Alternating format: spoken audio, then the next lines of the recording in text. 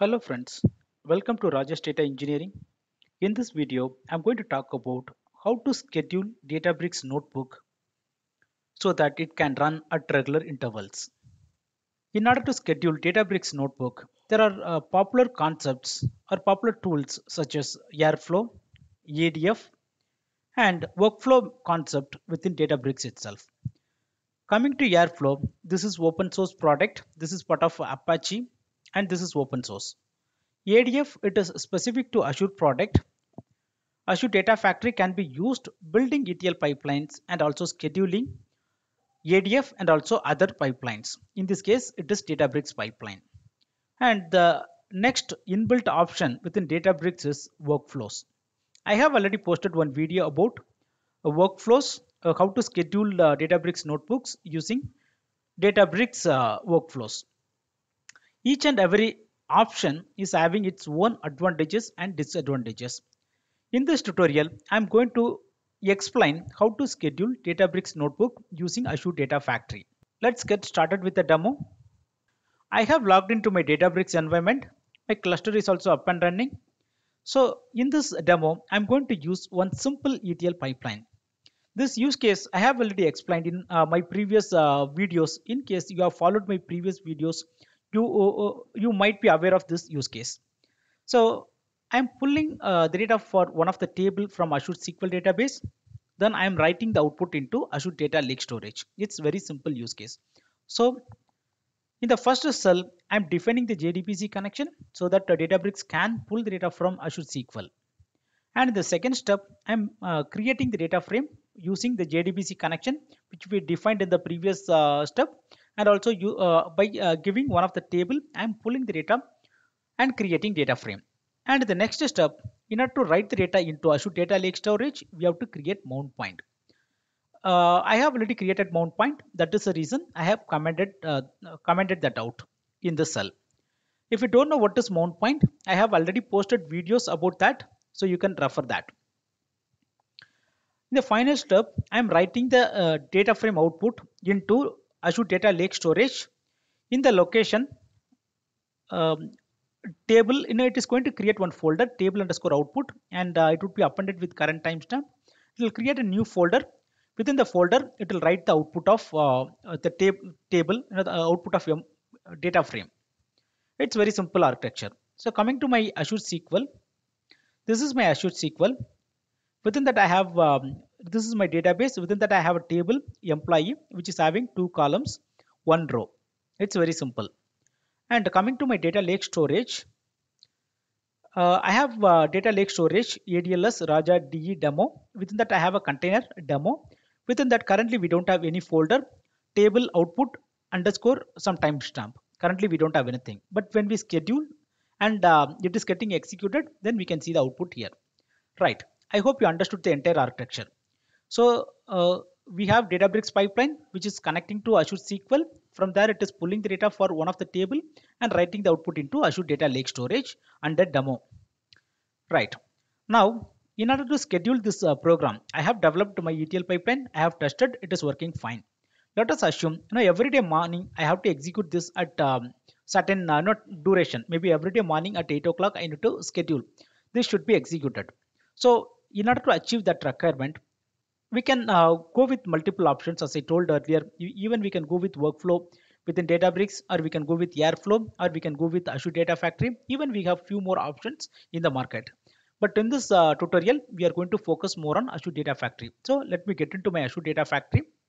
So first of all, we need to create one pipeline. That pipeline should invoke Databricks notebook. So for that, we have to create a new pipeline. So I have already created a pipeline. In this pipeline, we have to use the activity Databricks notebook activity that is available under Databricks category, or we can search in the search bar as well, notebook. So I have already added that activity. Coming to this activity, it is asking the link service. Link service is nothing but the connection. How we can connect ADF and Databricks. So I have already created one link services, and it's integrating well with Databricks. So my connection is successful. So in my previous video, I have covered how to create this link services In case you haven't watched my previous videos, I highly recommend to watch that. Right. In the next step, we have to choose the notebook. So in this case, I'm going to use ADF trigger because this is the notebook I have created. So in order to choose that notebook, we have to go to settings and notebook path, we have to browse. Then it is taking us to Databricks environment. Within that, we can choose the right folder where we are having our notebook. So this is the notebook I have already selected. Let me close this. In case we are having any parameters, then we can pass. In this notebook, I don't have any parameters, so I'm not passing. So I have tested this pipeline as well. This is working fine. So whenever we are going to execute this pipeline, what happens is, it will invoke the Databricks Notebook, and Databricks Notebook will pull the data from Azure SQL and it will write the output into Azure Data Lake Storage. I hope you understood the flow. You are able to connect all the dots in this architecture. Fine, I have tested this pipeline. It is working. Now the last part is we have to schedule. I don't want to run this pipeline manually. So every day morning, as per my requirement, this particular pipeline should be triggered. So what we can do for that, we can go with the concept of triggers within Azure Data Factory. Basically, we are having three different types of triggers. One is schedule based, using which we can schedule a pipeline at regular intervals. We can fix particular time, for every 15 minutes or every day at particular this time, or once in a week, once in a month. Based on a particular schedule, we can trigger the pipeline. The second method is event based trigger. So in the event based trigger, whenever certain event happens, for example, one new file is getting loaded into blob storage, or one file is getting deleted. Now, these are kind of different events. Even based on event, we can trigger. The third option is tumbling window. So if we have to create some schedule based on particular window. For every 5 minutes, if we want to create separate windows, then we can go with tumbling window.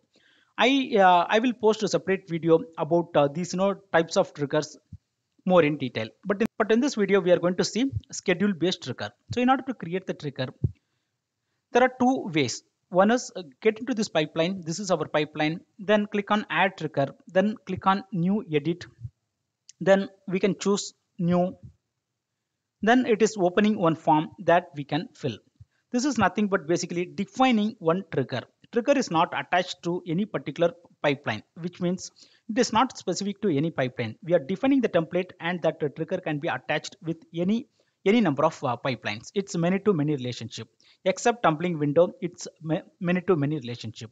So basically, based on this form, we are defining particular schedule. So this is one way of defining trigger. Otherwise, let me cancel. Another way of defining a trigger is getting into manage plate. Within that, we can see option triggers. There are many options. Within this, we can see triggers. Then we can click on create trigger or new. Both will open the same form.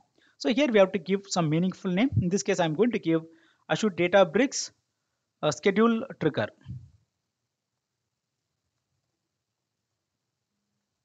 Demo. This is the name I'm giving for this trigger. Then in case we have to give some description, some comment, we can give. That is optional. Coming to type, as I told earlier, we are having different types of schedule. One is schedule based, another one is tumbling window, another category is event based. It could be storage event or custom events. In this case, we are going to create a schedule based trigger. Right, I'm choosing that one. Then start date, from when we want to start. I want to start now itself. And the time zone, by default, it would be UTC. If you have to change, we can change that as well. But I'm going with same. Right. Then I'm going to tell the recurrence. By default, it is giving trigger this schedule for every 15 minutes. Maybe I can tell, every day I want to run. So we can choose, here we can see options, minutes, hours, days, those things. So I'm going to choose every day, every 15 days. Now it's the meaning of this. Now I'm going to remove this 15. So every one day. So every single day, run this one. At which duration we have to run? I'm going to tell run this around, currently it's 6 o'clock. Now I can give 6, that is hours. Time, let me give 10 minutes. So in another 2 minutes, it will execute. So now in case we have to specify some end date, we can do that as well. But I'm not going with that option. So this is how we can define the schedule. Right. Now, This is done. We have defined the template. Let me give OK. Now it has created the trigger. So the important thing is we have to publish, otherwise it will not be enabled. So let me publish. It is published now, and I can enable that as well. So current status is it is stopped. I can enable. It is started. Now let me go back to my pipeline. Within my pipeline, I have to attach the trigger. For that, I can go to new edit. Then I can attach the trigger that we have created now. It is going to open the same form. So it's the same template, whatever we have defined. Let me give OK. And it is telling no, we have to make sure publishing, otherwise it will not be activated. So let me publish this pipeline change as well. Now it is done. That's it. Now we have what we have done is we have created one trigger. Trigger is nothing but it's a kind of template. It's a configuration at what is the name of that, at which interval we have to run, what kind of trigger, those informations are defined within that template. So we have given name for that trigger. Then finally coming back to our pipeline, we have attached that trigger. That's it. This is the end-to-end process. Now we have created trigger. What happens is, as per the schedule, as per our definition, ideally it should have started this time, by this time. So in order to monitor, I can go to this monitor tab and I can get into trigger. Then here I can see. Now this is my local time, and here it has completed the trigger. This is the trigger that we have created just now, and it has completed. Now let me get into my data lake storage in order to check if it has produced the output. So let me refresh. Here we can see the output. So this particular trigger invoked ADF pipeline, and ADF pipeline invoked Databricks Notebook. Databricks Notebook pulled the data from Azure SQL and return the data into Azure Data Lake Storage.